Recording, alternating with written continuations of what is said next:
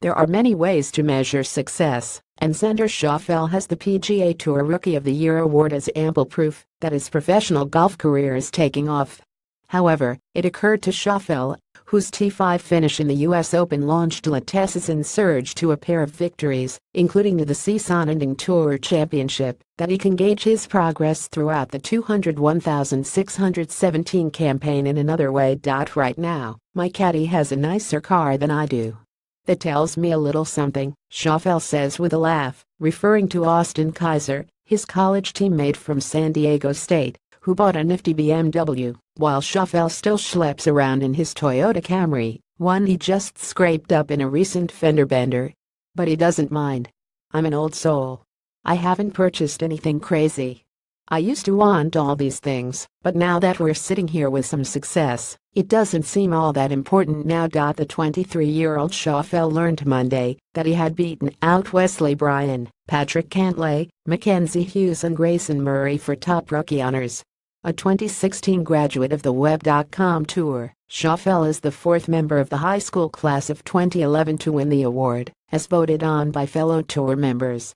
He joins Jordan Spieth 2013, Daniel Berger 2015 and Emiliano Grillo 2016. Everyone was telling me I should win this thing, but it's just a crazy year for rookies, and to beat them all is pretty amazing, he said. I was told some stats before the interview. There were 20 guys that won this year, 25, and under the highest previously was like 11.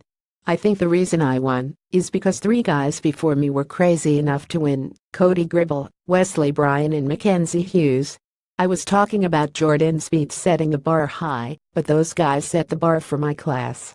They made me believe that I could win out here, so kudos to them. Related Xander Schauffele's wild ride ends with Tour Championship title. Schauffele captured the Greenbrier Classic in July.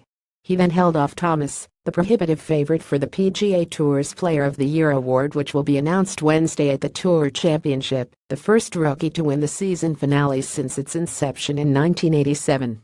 In 28 starts, the San Diego resident recorded 4 top 10 finishes, the most important being his surprise showing in the US Open at Erin Hills. A sectional qualifier out of Memphis, Schauffele opened with a 66 and found himself surrounded by media wondering who he was. Up to that point, he had missed 6 cuts and was languishing in 135th place in the FedEx Cup standings, well outside keeping his car tour. He was ranked 352nd in the official world golf ranking. But he performed the rest of the week like he had been around all along. I never looked back, he said.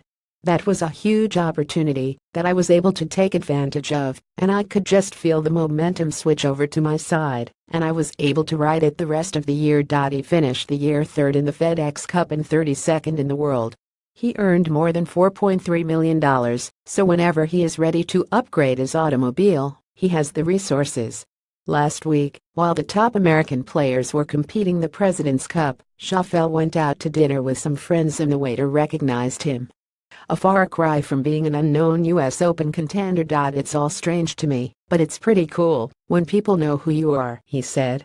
Schauffele admits he didn't watch much of the President's Cup.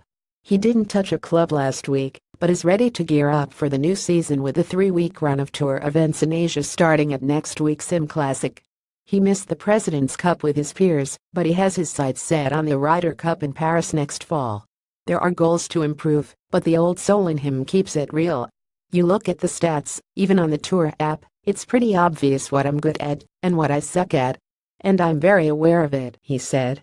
I think if I can get a little bit better in every category, I'm doing okay. But it's also about keeping a clear head. I think it's easy to get a big head in this situation. I need to find a way to manage my time and be an adult. That's one of my goals for the next year.